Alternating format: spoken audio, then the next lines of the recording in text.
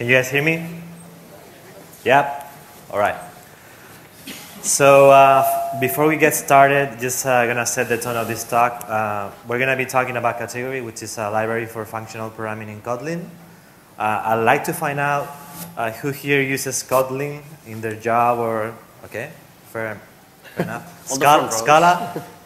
All right. Haskell or others. All right.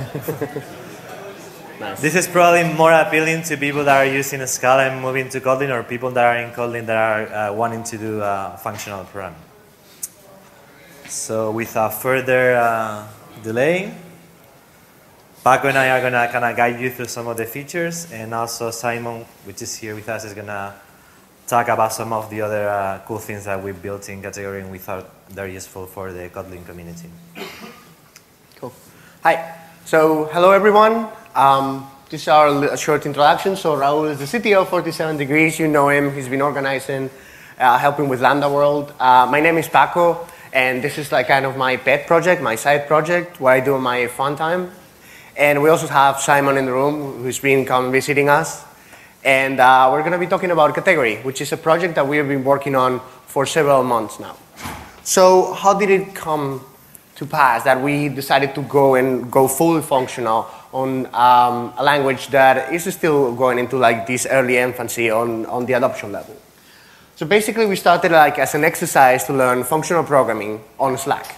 We have a small community of 100 developers that talk over Slack, and it also included people from the Scala community. So Raul joined us, and we were having like these small discussions about like monad, functors, all these kind of functional programming concepts that we only knew on the abstract. So we wanted to find some concrete way of maybe refactoring a whole code base using this kind of functional programming paradigm. And from that refactor, there came a couple of like helper libraries, and from those helper libraries, it became like a whole project. So we ended up with a whole solution for type functional programming in Kotlin. So what does this mean? This means that we have a series of projects, a series of sub-projects and modules that we're going to give a really high overview right now of what they are, what solutions do they provide, and how to use them, basically. So what is Kategory? Kategory is a library for type functional programming in Kotlin using the traditional type classes and data types, which means none of this is something that we have invented by ourselves. This is not something that has come out from our minds. This is something that we understood from parts of the Scala community, from the Haskell community. We read on papers, and we just decided to bring it into Kotlin.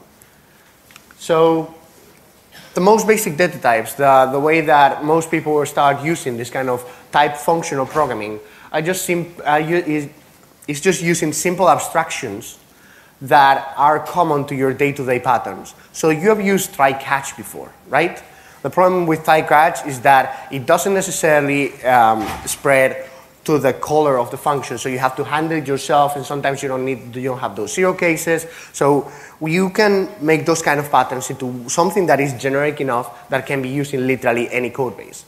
So one of those data types is, for example, try. We also have others that represent absence, like option. We also have branchings in execution, which can be modeled as either. You have a left-right, you have a right-hand side, and what you're saying is that during your execution, at some point, you're going to have to disambiguate and decide what to do for each one of the branches. We also have wrappers for existing collections. So Kotlin provides you with a really good standard library for collections, for lists, for maps, arrays, and everything that you need. And we decided to add our own functional programming touches to them. So it contains some extra functions that are common for the rest of the data types. We also have some parts that are from more advanced use of functional programming, which is based on reader monad, writer monad, statey, we have evaluation, we have some other patterns that are capable of composing into larger programs in a way that you can form like a whole architecture. The coolest part, or one of the coolest data types, is that when you need to have a side effect, when you're trying to create an application that is capable of talking to a database, that is capable of going into network, that can do these multiple operations, and you can have errors, you also need to suspend those functions. You have to call those functions only when they are needed, and you also need to handle all of these errors. So we're providing a whole effects package, and the effects package, the data types in there are created specifically for those use cases in a way that you can compose those effects and you can handle your already existing environments. And yeah, this is a small overview of the data types. These data types are available today. They are all written. They are fully tested. We have like lawful versions. We have all the monads. We have all the instances. So they are ready to use. We can give you a few examples of how the syntax looks like. So what happens when you try to create one of those types? So for example, right now, we're going to see an option. And an option has a constructor that takes one parameter. And once we have the one parameter, we can use the map function, which means if the option didn't contain any value because it was absent, the map function would not be called. If the value is available, like in option 1, you get a value of option 2.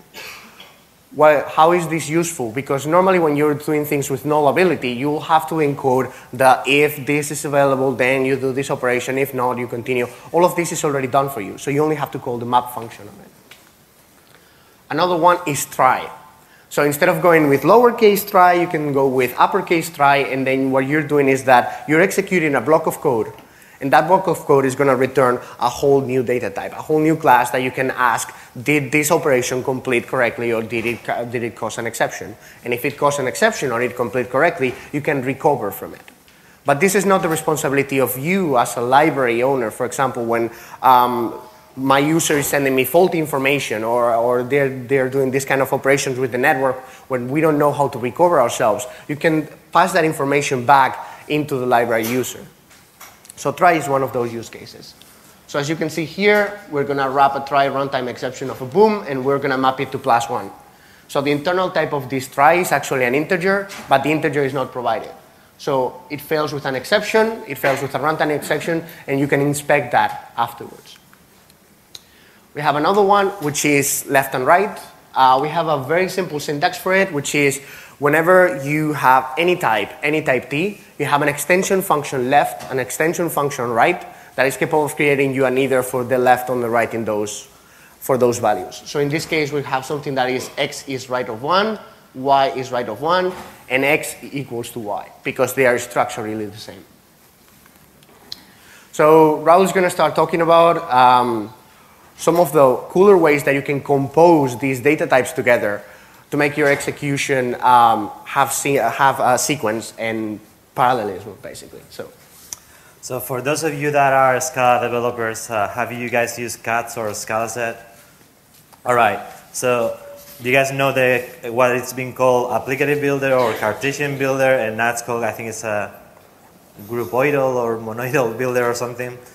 It keeps changing names, but basically here in Kategory we have the same abstraction, and this allows us to abstract over arity when computing over independent operations. So for example, in this case we have 3 different values of type option, and then we can just extract from the option applicative instance and then map over those without actually losing type information. And then for that same variation, we have like several functions that kind of encode all the different types of arities up until like 10 or 11. Question over there? Yeah, soon the code. Let me try.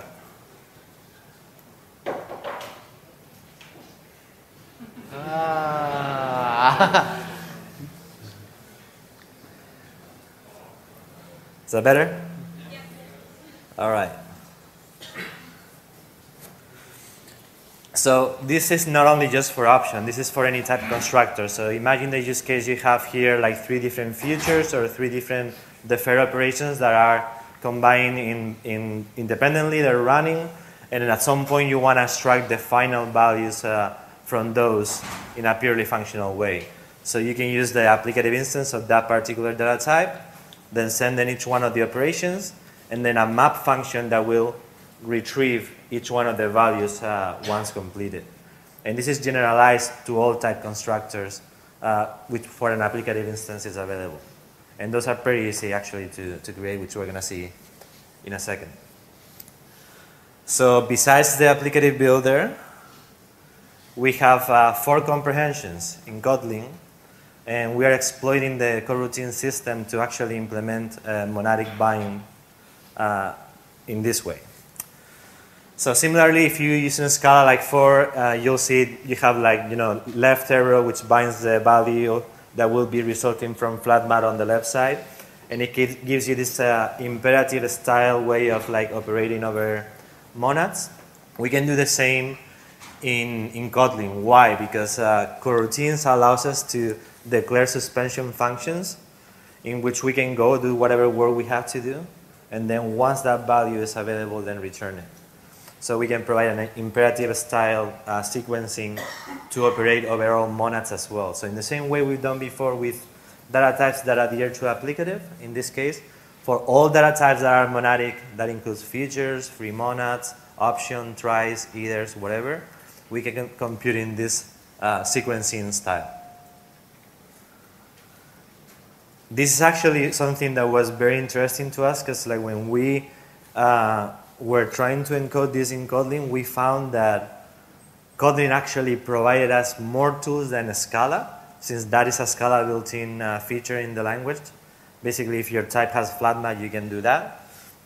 But in Kotlin, because we have coroutines, we can do a lot more powerful stuff than just flat math over the data type.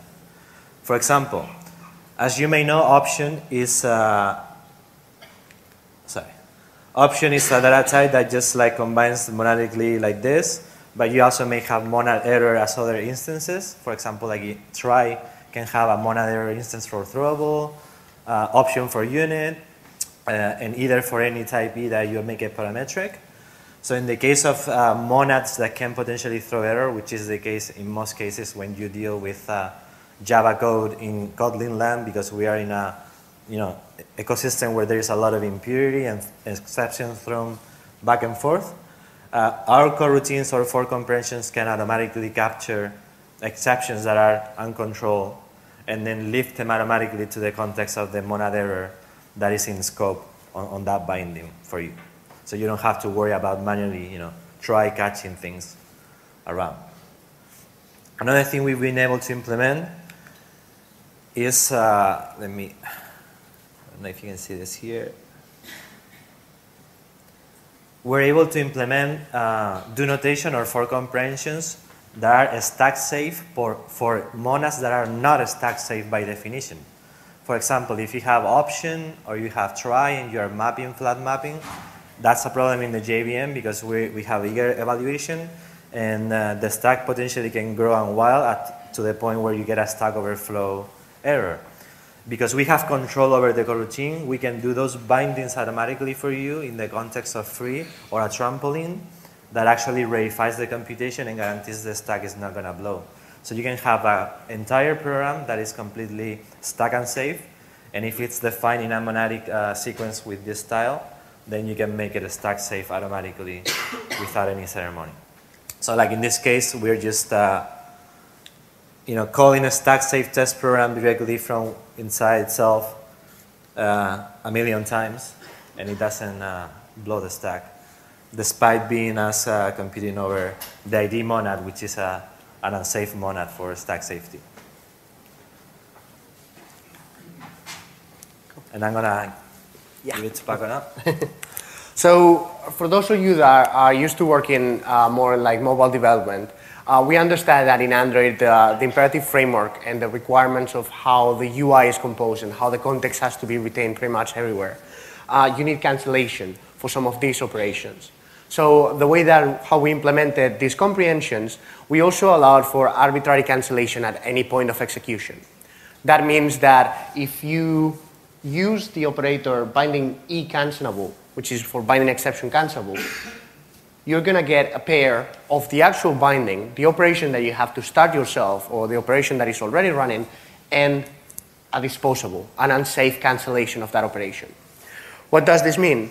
It means that if, for example, we were getting the information about a user profile and then we're getting the list of friends, but we're actually moving to a different screen, or our phone is going to the background, or is some kind of operation that means that we have to cancel the current state, you can just go and call unsafe cancel.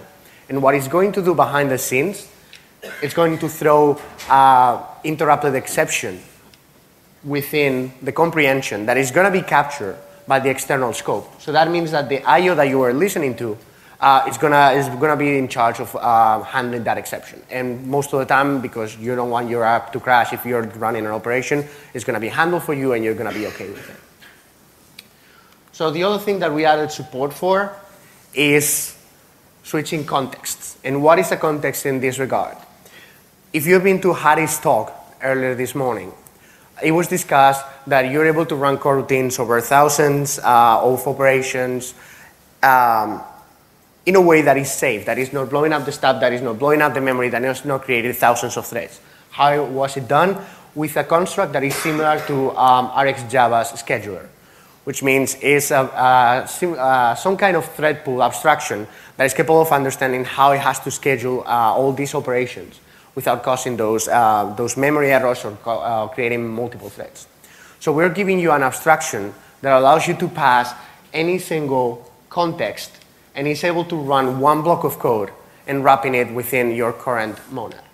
So if you're using IO monad and you say, I'm going to bind in a database context and I'm going to return store user, the user store, which is an IO, is going to be run actually on the database context. If after you fetch the user from the database, you actually have to toast a message saying the user was fetched correctly, the user was stored correctly, you can do it with your UI context. And all this operation is being done like in a single step. So those are the main features that we have added in terms of comprehensions. So now you can define code that is originally asynchronous, that can run over multiple threads, that can throw exceptions, that is stack unsafe. You can run it in a stack safe way with background processing, with cancellation, and with all the goodies in a style that feels natural to most people, which is something that looks a little bit more imperative, but you know behind the scenes is being compiled to basically a chain of flat maps. So what happens when you want to use this kind of idea with other people's libraries? So in our case, it's very common in a stack like Android development to have something like RxJava. And RxJava defines flat map. But also happens in architecture components. Architecture components live data defines flat map. And flat map is the operation required for us to create a monad. So if we had that description, we can create a thin integration layer that allows us to have this comprehension style being used for literally any abstraction for asynchrony that you have right now. So in this case, I'm going to be using RxJava, and I'm going to say I have the observable monad, which is already on the library, which is part of our code. And I'm going to say we're going to be running a sync, anything. We're going to run a piece of code that is going to call the current milliseconds for a video player. So you're playing like a video, you're going to start second 0, and you have to keep track of how often does it update. And this is actually a blocking operation, meaning that every time you call it, it's going to go to the video player, it's going to get it back, and what you would really want is like an observable. So you can just say, you're going to run this operation as sync, and you're going to subscribe it on the main thread. You're going to be asking the video player on the main thread what you want to do. You can get the initial value, and then you can say every timer, every 100 milliseconds, you're creating with an observable, you're going to be calling the next line, which is getting the current tick, and you're going to yield that tick, the difference between the original tick and the final tick. What this means is that with this binding operation, you have created a new observable, and this observable encodes the information of fetching the initial value of the video player reproduction and pull the state every 100 milliseconds. And you have done it not with the original style, with the style of coroutines, which feels more natural. So with all these features, basically what we're trying to provide is a better way for everybody to write their code that feels that when they are migrating to this new paradigm, they are not as lost, and they're using simple binds. They're using a sync await, which feels natural from people coming from like C#, coming from a JavaScript background. So this is the end of this section, and now Simon is going to be speaking a little bit about optics, which, just go ahead. Right, so we heard a lot about optics already this session, or this conference, and Kotlin favors immutability, as we as functional programmers also all favor. So let's see a simple example. We have a couple of data structures here. Product types, so an employee has a company has an address is a street, and we can simply create an employee by nesting the construction, right? Pretty straightforward. But what happens if you want to update this structure? Kotlin offers a copy method. And basically what it does, just like in Scala, it copies the structure and it allows you to update the value. But here, you can see for 4 nested values, it is already extremely tedious, right? It doesn't read well, it is extremely tedious to read, and it is extremely tedious to write. So optics offer solutions for this. Optics are a way to deal with immutable data structure in an elegant way. So we can create a lens for an employee that has a focus in the company. And we can also create a lens for a company that has a focus in an address. And we do this by creating a lens for a getter and a setter. So for example, for the employee, we simply say, to get the company, just get the property, right? And for the set value, you can say, if you give me a new company and you give me an employee, I can copy the employee and give it the new company property, right? And the cool thing about this is setters and getters don't compose, but lenses do. And now we can compose 4 lenses together, and we can say we modify the employee, and we can now use a function that works on string to capitalize the street name, right? But this is, of course, a lot of boilerplate codes, which we don't like. So you can have Kategory do all the dirty work for you with an annotation processor or metaprogramming. By using the lenses annotation for a data class, all the lenses can be generated for you. So you can get rid of all this dirty boilerplate code. And now we can simply compose whatever we need, reuse it wherever we need, and we can modify our employee in a very straightforward and easy way. And another optic we already see in this conference is the prism. And we can use prism for some types. So let's imagine we have a network result, which can be a success or a failure. And basically, what a prism does, it is abstracts the way of pattern matching and constructing the value. So here you can see we have a get or modify, and basically what you have to tell the prism is it a success value? And if it is a success value, it is right. And if it's not, then it's left. So now the prism knows what is the success value for this prism and what is the failure value for this prism. And with this prism, we can now work on a network result without having to care if it is actually a success or a failure.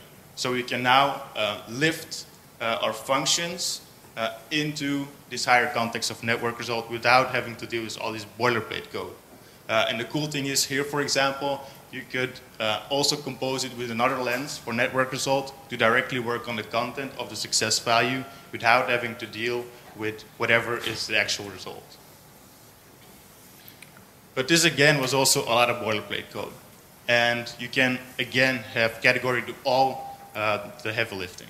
So with a prism annotation for a sealed class, for a sum type, you can get all prisms generated for you.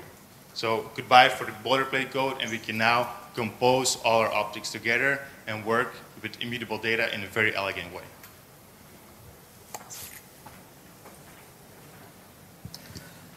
So another feature we're building is we've already encoded 3 monads in Kategory, so you can do like similar to how you do in Scala to either use them as machinery to build architectures or just for stack safety or for whatever reason. And 47 Degrees is invested in the future of Kategory as well. And one of the reasons we're working and contributing is because we are porting some of our Scala libraries such as Freestyle and Fetch to Kotlin. So soon you'll be able to create free algebras, just basically annotating your interfaces with free or with tagless, and then enjoy tagless final or free monad style in Kotlin as well. Yeah.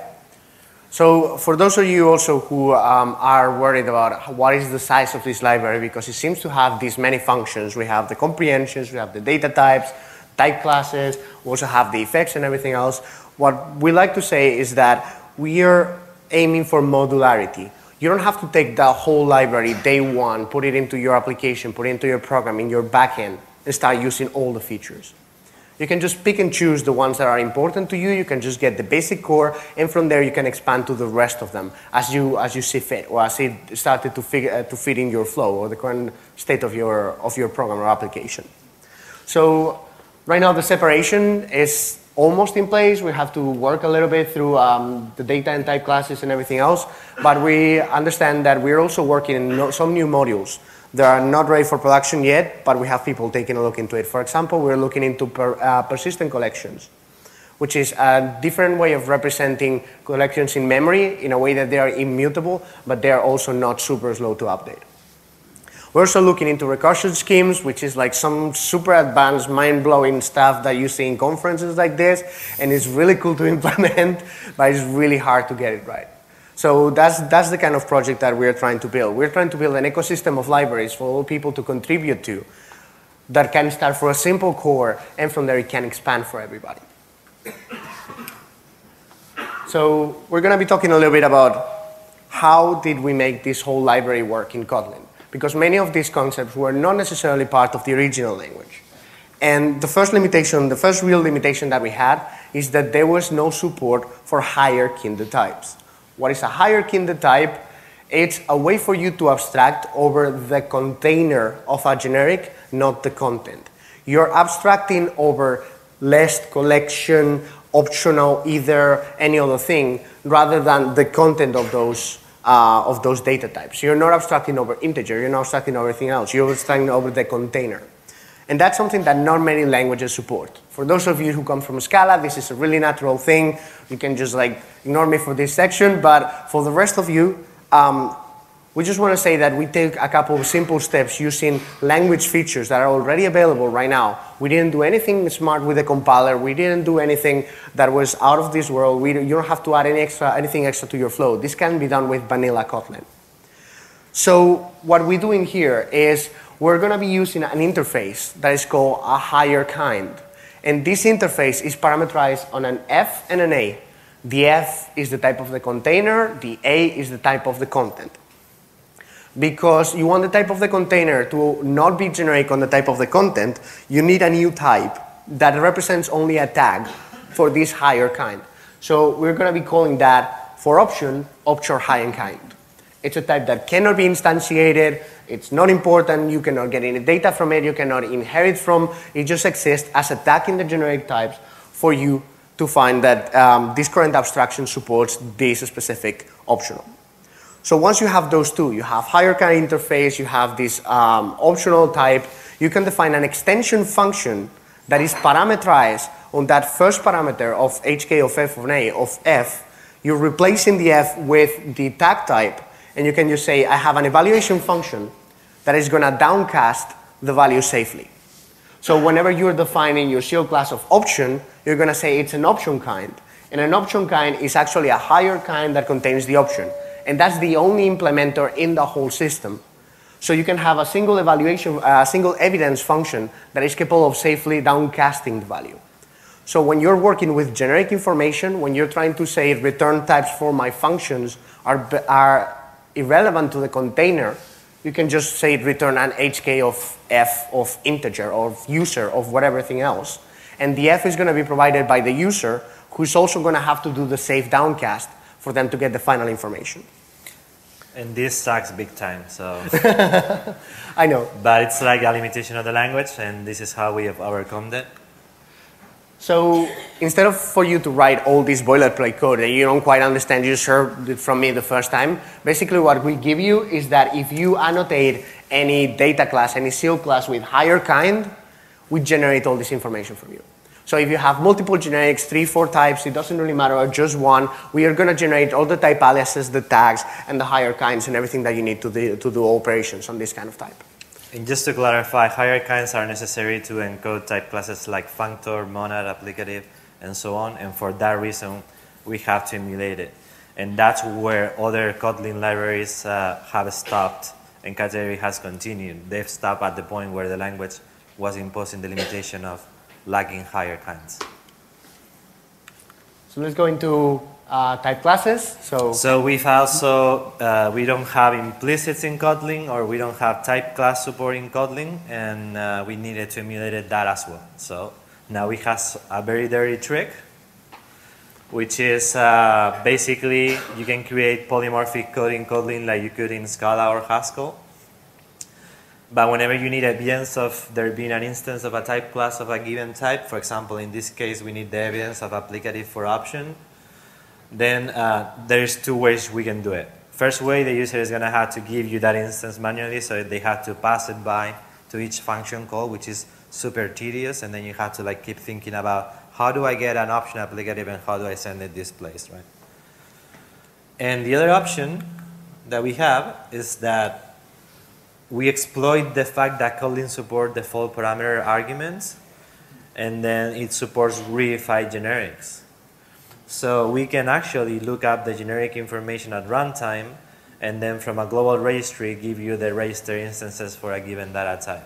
So it's type classes done the runtime way, which is not the right way by any means, yet it works as it is today with Kotlin. But we are not stopping there. Let's see a couple more examples. In the case, for example, if you needed, say, monad error of F and E, since you don't know what F and E are until that is concrete at some point in your application, then we can use inlining, which actually tracks all of the generics information that are passing to the method. And then once we have that generic information, we can extract the type classes instances that we need to write polymorphic code in Kotlin. We still don't like this. And this is the way you currently encode a type class. For example, this is what functor would look like if it just had like map. We're going to ignore lift and some of the other methods, but if it had map, here's the higher kind representation of your FA, and then the higher kind representation of the return type, which would be your F of B. So implementing those are still easy. It's not like a pain. So if you still wanted to do like polymorphic code besides using option, try either, or the basic data types, you could do it and it won't be too hard. We actually have derivation built in Kategory.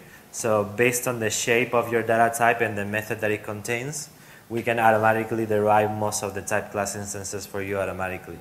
So if you define something like option or something that has, you know, the classical map, flat map, and so on, they can just annotate it and then have the instances automatically registered and then they derive from the data type. If you wanted to write a manual instance for whatever reason, because you don't like the way we are doing the auto derivation, you can do so as well. And if you flag it as an instance, that's basically saying this is a global implicit. So whenever needed, so whenever you require, in this case, the functor instance for either, then this one will be instantiated or like brought into your scope. And finally, we're not stopping at that. We're actually trying to change that at the language level so that we don't have to do all this like hackery and tricks to support type classes and kind of like the style of programming we want to do with polymorphic style. So there is a keep that you guys can visit and then say your opinion. And this keep actually introduces type classes formally for Kotlin. And it also proposes a lightweight version of higher kind of types for the language, which will look like something like this. This is not final syntax, but this is what's proposed at the moment. So you can say that an extension interface, whatever, in this case functor, that represents the type class. And the reason why it uses extension is because it actually fits perfectly in the way the Kotlin extension system works for syntax. So you would say, I want a functor for any type constructor f, and then I can refer in higher kind position f of a. I don't have to do the hk f of a like we've done before. And then you can declare actual instances that are extension objects or classes or whatever, which may have further constraint on other instances if needed. And at the point you are going to use this in a polymorphic context, the only thing you have to say is, I have this polymorphic function, and I need a functor of f. So similar how we do implicits in Scala, where we provide implicit arguments or context-bound arguments, here we'll just require that the functor of f is available in the scope. So if that's accepted, these are the consequences in the changes of the language. First, we don't need to any longer call f or do the save downcast to go from the higher kind representation to the regular value. We will introduce in Kotlin compile time dependency injection, which will potentially render useless a lot of the frameworks and tools that people in the Java and Kotlin world use for dependency injection, like Dagger, Guys, and so on.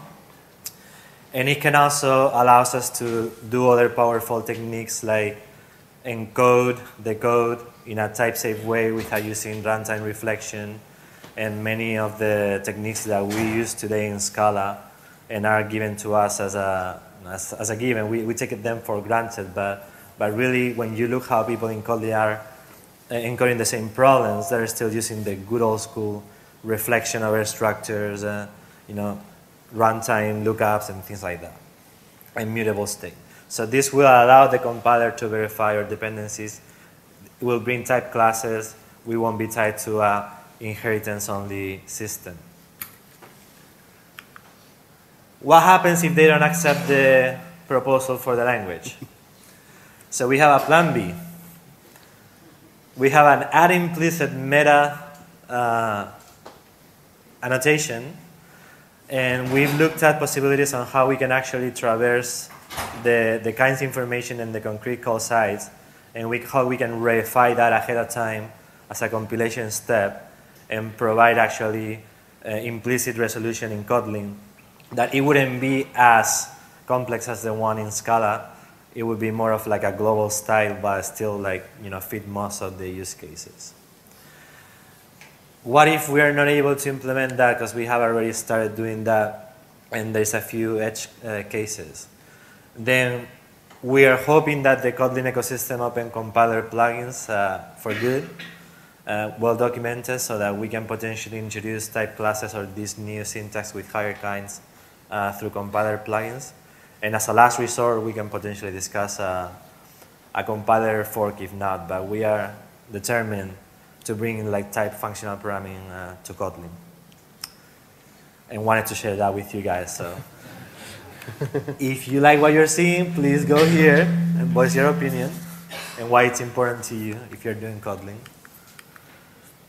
Cool. So a little bit of thank you right now to all the inspirations and everybody that has helped us make this library go forward. So this came from an initial small idea and has fleshed out into a whole project, a whole idea, a whole ecosystem that we can start using today. So this is some of the libraries we took inspiration from, more inspiration than others, I would say. And you can go visit them today. So Cats and Scala C are really well known on the Scala community. I guess pretty much everybody from Scala in the room should know about them. Freestyle library from 47 degrees to make free monad available. Monaco, which is the one related to optics. Functional, which is the current library for functional programming that is being used in regular Kotlin. And Paguro, which is being done by Jim in the United States, and we're looking into how to add persistent collections to our ecosystem to improve performance. And this is just not like the three of us that we're here talking. This is a team of a bunch of people that are contributing to Kategory, to which many of those are here. So I'll invite you to stand up and then say thank you to all of you guys for working on Kategory.